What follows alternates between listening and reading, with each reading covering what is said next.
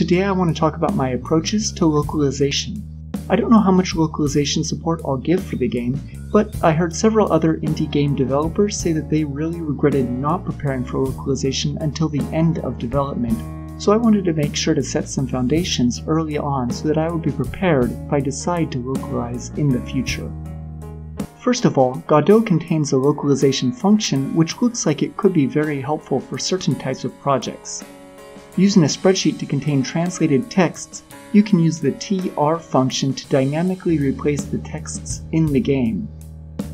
If a game contains only labels or a simple dialogue tree, this will probably be the way to go. For my game, however, I wanted a more bespoke solution.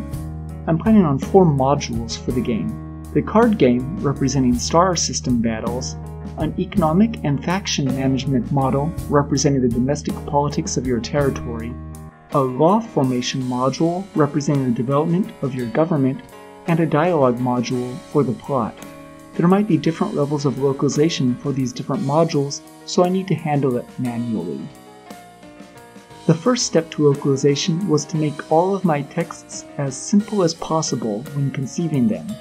If you generate a sentence with variables mixed in, you also need to be aware of different rules for plurals, gender, and articles across different languages.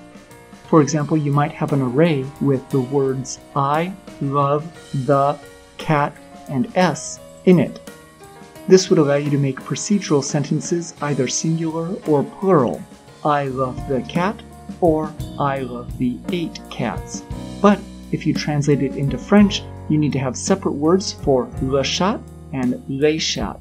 So that would ruin your simple sentence generation script and require more complexity. It's much easier if you can construct entire sentences or just get by with single words.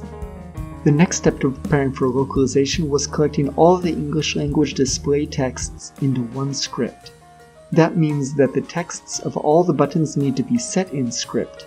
Any button images need to have their text set with a label rather than an image texture. Texts that were assembled in scene scripts need to be replaced with variables, which makes it much harder to read the script in the short term. I put the English language text into arrays in an autoload script and made a couple other universal autoload scripts with blank arrays to receive the texts from the English script. At game launch, I assigned the English text arrays to their blank counterparts in the universal scripts. Then, while the game is running, it can just call the text that have been loaded into those universal scripts. If the player changes the language, the game just needs to change a single variable and then update the displays. There are simpler ways I could have put this together, but for where I am in the project, this solution seems to be working very well. Right now I'm planning to have these languages in the game for the card module, which might have the smallest amount of text of all the modules. I decided on this list just by looking at which languages are most common on Steam. I'm confident that I can do the French, Russian, and Korean translations since I'm pretty good in those languages, and I can probably do Spanish, German, and Portuguese if I get a lot of help from Google Translate.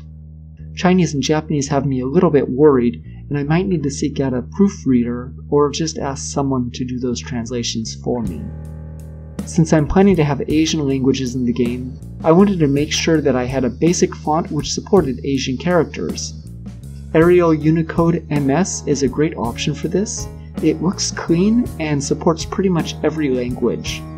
I'll still need to change the fonts manually for the other stylized texts, such as the pseudo-medieval font on much of the UI, but at least the language option button can use a standardized font, which is really important because I don't have to change the font on that button for each of the different alphabets being used. I've gotten the card module now to a very polished state, and I think that I'm ready to move on to the next module. So in the next devlog, I'm going to be talking more about the next big phase of my project.